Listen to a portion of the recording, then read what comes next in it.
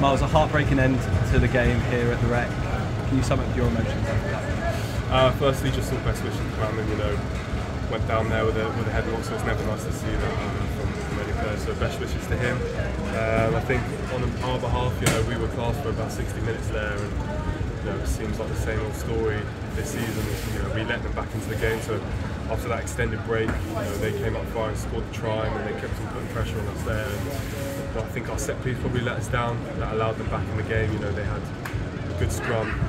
Then the penalties from that went line up to line up, which is obviously what they want to do. So we have to look at ourselves and see how we come out of those periods of time, and look at ourselves overall, because the game's 80 minutes. You've got to last 80 minutes and keep the pressure on for the whole game.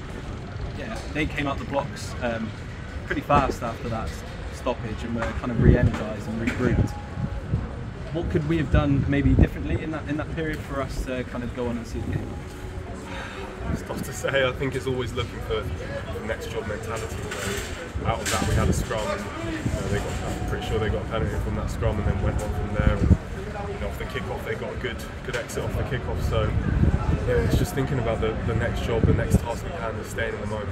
You can never look forward, and you can never look back into what happens. It's sticking in the moment, sticking with the task at hand. It is hard, I'd imagine, to kind of say different things each week when kind of there are existing problems, say, each week that are recurring. How hard is it for you, as a homegrown person, this run at the moment? How do you feel? Yeah, no, it's massively tough. I haven't been playing for masses of that time, so it's frustrating to not put my impact on that out on the pitch. But for the lads, it's got to see, because there's so much good rugby. For 60 minutes, we're so in it, and we're piling the pressure on teams, and then you just let them off and let them come back into the game. So it's hard to put the finger on right now. But we're growing. You look back to the start of the season when we were losing games by massive scorelines. It's not that anymore. There's a different issue in there.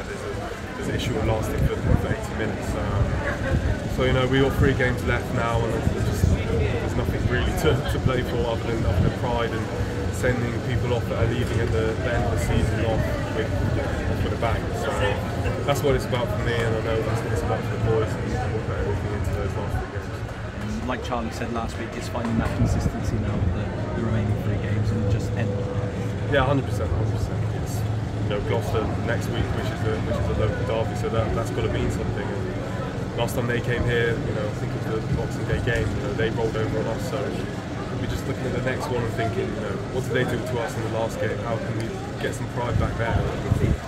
Put the pressure on them, and hopefully come away with a win. But everything we do now is about, like I said earlier, staying in the moment, thinking about the moment, thinking about the boys that are going. That's what